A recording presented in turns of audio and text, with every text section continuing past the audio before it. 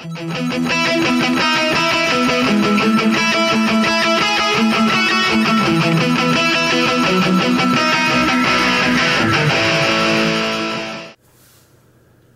everybody, this is Shane R. Monroe from NVIdia Shield Zone. I'm going to do my best to explain to you how adoptive storage works using my favorite thing of all time, index cards. Alright, so let's assume that you have a Shield TV that has 16 gigabytes of internal storage. It's really 11 after you're all said and done, but hey, who's counting? Alright, so based on a default configuration out of the box, you may store your apps and their related data. You may also store your files, such as ROM images, pictures, whatever you'd like.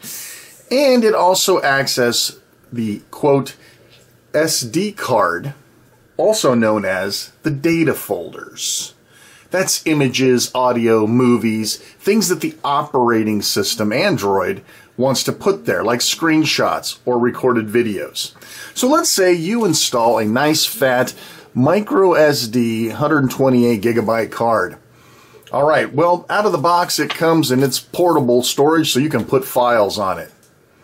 And maybe, but probably not, you might be able to install some apps on it. But for the sake of argument, let's say it's purely a file storage. So you're saying to yourself, hey, I've got Marshmallow on this thing. I'm going to use the power of Adoptive Storage. And I'm going to make that micro SD card adoptive storage. What happens? Well, what happens is, now your adoptive storage may contain apps as well as app data. And your internal storage will continue to provide other storage space for apps and data, as well as files, as well as your, quote, SD card or the data folders. What can you put on the micro SD card? Apps, and it will store their appropriate data for you. So, sometime during the adoptive storage process, it says, would you like to move data now or migrate data now to this device? Well, yes, I would. Well, when you migrate the data over, of which there can be only one, right, like a Highlander, that becomes your SD card. Air quotes. Also, in toto with that goes your file storage. That's right. If you plug your device into a PC, if you FTP to it, whatever you do, your local storage is now this. So while it looks like this becomes your entire life, there's still room on here to install some apps and some data. Or you can move these back if you like. That's totally allowed. In fact, it's easy to do. Just remember, if this is attached to this, then this is what you see when you plug it into a computer. Right? That's what you see when you look at it with ADB, or you install it onto your PC, or you plug it into your PC and you go to look at it. That's what you're going to see is this. This, life is a mystery. But you can move this back over anytime you feel like it. The problem is if this becomes too big to fit into this, then you're stuck. You can't move it over because there's too much space, too much room being sucked down on these. So you can't move it back to internal storage, so you're kind of stuck there. That's why when they say adopted storage, they say you put the file storage device on the unit and you leave it there. Because what happens, ladies and gentlemen, if you eject that micro SD card? You are left with a 16 gigabyte Shield TV that has no place to store files, and it doesn't have a /SD or a /SD card folder, which means it's pretty crippled. It won't record videos for you anymore. It won't take screenshots for you anymore because it is missing its adopted storage location that has all this stuff. So once this exceeds a certain space, about 11 gigabytes, you can't move this over anymore. That micro SD card is pretty much locked into that machine forever until such time as you can remove enough of this so that you can slide it back over here, Now you can take this offline, and the only thing you'll lose are your apps and the app data that's accompanied with it. So let's take a look at another potential scenario. Right? You got a 16 gigabyte card, and you've been waiting forever. You have been waiting for Marshmallow so long. Why? So you can do this. Da-da-da-dum. External hard drive, 500 gig. Those dirty bastards at NVIdia are not going to get my extra $100. I've got a 500 gig drive laying around. I don't need a Shield TV Pro because I've got that. And when you plug that in, that's what you get. You get a file storage system. And by the way, because it's an external drive, it's locked down by the Marshmallow only certain apps get to write to external storage scenario. So now you get to write files here, but only from the apps that allow you to. That kind of sucks. But I know what you're thinking. Dun, dun, dun, dun, dun, dun, dun, dun, dun, dun, dun, dun, dun, dun. Suddenly, it all becomes clear. Now I can have apps and data over there. I can move that giant 4 gigabyte, 5 gigabyte Doom BFG over to that and save room on my internal storage. That actually works, believe it or not. It does. But now you got these things to worry about. Are we going to leave this here? Because if we don't move these over, then you can't write files to this anymore. You can only let Android put apps over here. So how do you get your files on there? You don't. That's why you migrate your data and bring over the file system with it. Now when you plug this thing into your PC, you can actually copy files onto it. Pretty neat, huh? But once again, if for whatever reason you want to unplug this drive, you are left with a crippled machine that cannot store files or do other stuff. So let's put this right back where we had it. And you know as well as I do, this is going to fill up so fast you're not going to be able to move it back. That means once you've adopted this storage device on this Shield TV, it stays there. Period. But I want to copy movies onto it. Nope. But can I move some ISOs or some ROM files over on my PC? Nope. Can't I use this hard drive anywhere else? No. So it's adopted. You're stuck. So, yeah, it's kind of a cool idea, but in implementation, it's not exactly perfect. I know what you're thinking. You know, I got a better idea. You know, let's work the whiteboard a little bit here. Let's take the micro SD card. Let's make that the adoptive storage. Let it have the apps and data, and let it have, we can actually, you know what, we'll keep our files and data over here. That's probably a safer spot for it. And then, 500 gigabyte drive, and we'll keep our files on here.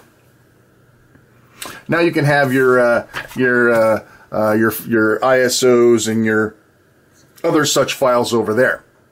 Now that still doesn't mean that you can use your Shield to copy files over here, because it's under the protection of the operating system. That's when you need a little tool known as SD Fix, which by the way requires root. You apply that to the equation. Chunk. Now you're back in business. Now you can write to these external hard drives. Now you can do what you need to do. Remember, this micro SD card continues to only store games in it, or apps and its data, right? So putting 128 gigs in there might not make sense to you. You might want to put a 64 gig in there. Something to just hold a plethora of games, right? Remember, this micro SD card is locked to this device. Once it's locked, you can't take it out. You can't go bring it to your computer. You can't stick it in your camera and take a couple pictures on it. It belongs to the Shield TV. Now, if you think this is confusing, so do people like Samsung and LG, who are removing adoptive storage from their Android M implementation of it, right? So, of course, you could always do a couple of other things. You could adopt this, move these over.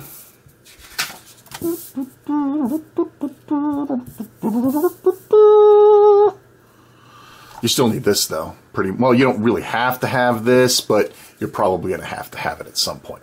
So now you're back to using your paltry little internal storage to hold a couple of games or whatever, just something to fill the memory so it's not being wasted. You put all your loose files on here, and this monster drive becomes everything. It holds apps and data. It holds your data folder, so when you plug your computer into the Shield, you get to see that.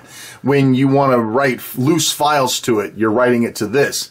And you can still store tons of apps and data on there. But again, this device is now locked to your Shield TV or whatever device it is that you adopted it onto. Adoption's forever, right? It's just like adopting a kid from another country. Once you adopt them, they belong to you. You can't get rid of them. Same thing here. Once you've adopted the device, unless you want to format it and lose everything that's on here, it's got to stay that way. Or, of course, you know, you can move them off if you've got room, right? But you can only move between internal storage. This is a good point. You can't do this, for example. That doesn't work out. It has to be either on internal storage. These two are a pair. I should have just taped these together. These two are a pair. They either have to be on internal storage or they have to be on the adopted storage. They cannot be somewhere in between. You only get one of these two, by the way. You can put 500 gig drives on there and you only get one.